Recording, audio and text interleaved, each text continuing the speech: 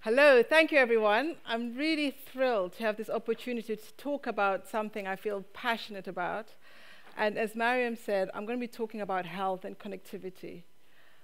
I'm an epidemiologist, so we're interested in treating large numbers of people, so it's public health. And I can show you that mobile technology can actually transform lives just using a telephone.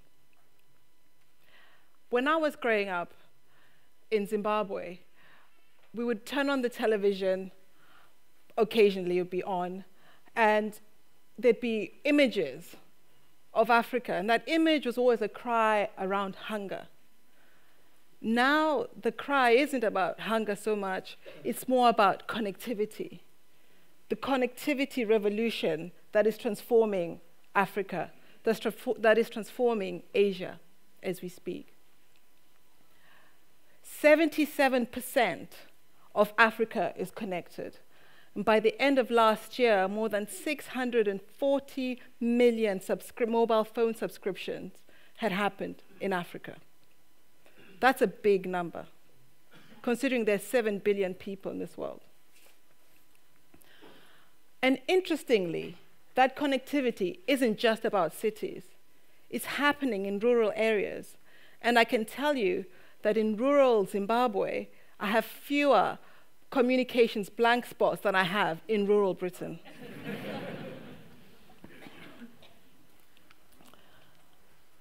You see here, there's a grandmother, grandchildren, they're in a village. Now that village might not have running water, it probably doesn't have electricity, and I'm pretty certain that phone is probably solar charged. But actually, they're still connected. A few days ago, when I was back in Zimbabwe, the buzz, interestingly enough, was about what was happening in Davos. People knew about Davos.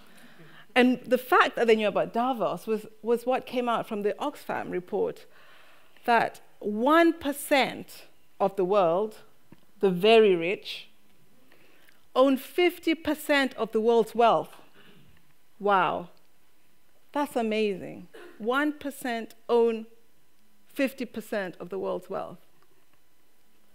Now, it gets you thinking, doesn't it? Shouldn't we be deploying our resources, our connectivity, for the betterment of all of humankind, not just a few? How can we do this? Well, it's starting to happen because of the need. I'll give you an example of what is happening around financial services. Before we do that, I want to ask a question. How many of you use your phone to pay for groceries, telephone banking, all sorts? Please put up your hands. Quick straw poll. That's quite a few people, but it's not everyone. If we were in Nairobi, or Harare, pretty much everyone would be putting up their hand. And I'll tell you why. Before that, only about 10% of people had access to financial services. So most people were not banked at all. And yet last year, be it in M-Pesa or the phenomenon called EcoCash in Zimbabwe, many transactions happened through the phone. In Zimbabwe alone, in 2014, $4 billion worth of money passed through mobile phones. And for such a small country, that's a big part of the GDP. That's amazing, isn't it? Imagine that, $4 billion. It gets me thinking, if we can do this for financial services, if we can transform people by including them, people who in the past would have to just keep their money under a mattress, now they keep it on their phone and they keep their phones with them. So a phone is no longer just for talking. A phone is much more than that. You can use it to transact. Take a leap and think, how can we use it for health? There are big problems in health. For example, in India, 27% of people live in urban areas, but they have 75% of the infrastructure. That doesn't sound right. So the need and the service are just not matched. Now that's because the qualified doctors, understandably, don't want to be out in a remote village serving people where there's no running water, there's no electricity. They want to be in the cities. So what do? Do we build more hospitals? Do we physically force them to move to rural areas? We've been trying to create incentives, but they just haven't been working because they all want to be in the cities. But if we think out of the box and think, what can we do? Well, why don't we, rather than taking them physically from the city, why don't we take them virtually from the city? And that's what mobile health is about. Using that communications network, that 3G, 4G network that's deployed pretty much all around the world. Why don't we use that to deliver health services? I'll give you an example of the work that we're doing at the moment. Many of you, in fact, almost everyone in this room, I'm sure, has heard of the Ebola epidemic that started out in Guinea, quickly spread through to Liberia and Sierra Leone. It's still happening now. There were many mistakes made, but a big component was lack of information. People just didn't know what measures needed to be done. And yet, I said more than 630 million people have phones. So we're a bit behind, but what we've done, we've set up a platform, a health information platform, that we're using to deliver health information on Ebola for prevention across Africa. So it's the Stop Ebola campaign. So we can send this information to millions of subscribers, and with a simple message, wash your hands. You can save someone's life, literally. Wash your hands with soap and water. It will save your life. And we didn't have to move to do that. We just pressed a button. It reached millions of subscribers. So we've spoken about this flow of information, but let's move beyond that and think about flow of medicines, flow of healthcare goods. And we don't have to invent new ways of doing this. We can use existing systems. I'll give you an example of what we're doing. Again, actually, this is happening in Zimbabwe, where we're actually using the mobile base station or mobile tower, the tower that sends the signal.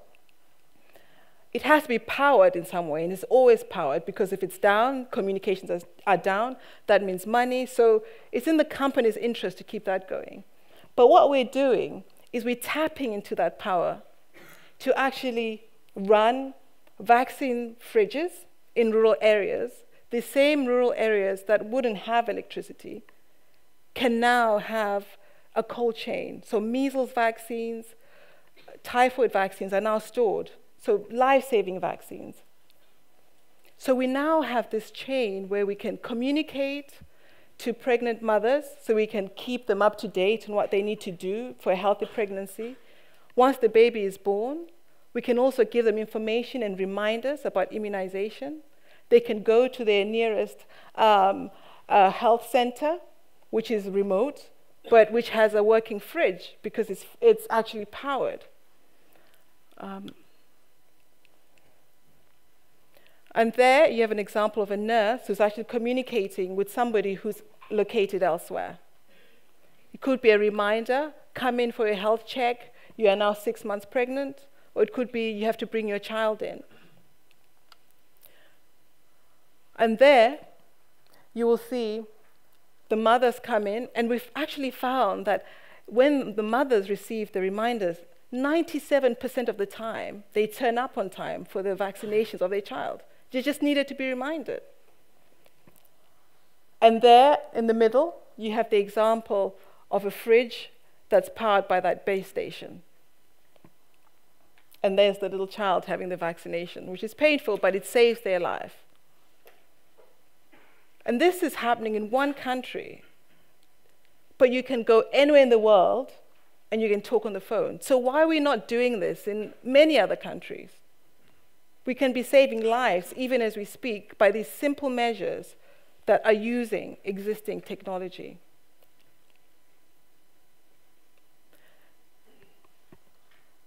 And then if we move actually beyond that and think, there's more we can be doing, why can't we revolutionize healthcare as we know it?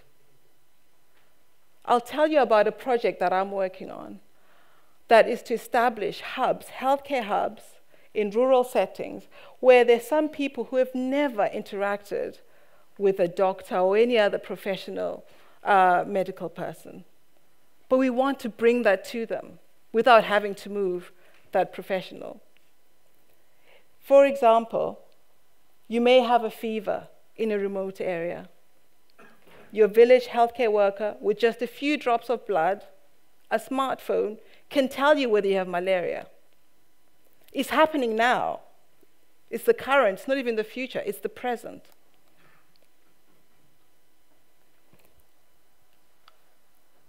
And that is our future. By 2020, more than 90% of Africans over 6 will have a phone. Isn't that amazing? And this is the so-called developing countries. We hear about queues and accident emergency. The National Health Service is overburdened. We have to think about new ways of transforming it, long waiting surgeries. But maybe we should start to look south and think, what's happening in Africa? What's happening in India? There are about 1,150 mobile health projects throughout the world. 40% of those are in Africa. What lessons can we learn? Because it should be a revolution for the whole world.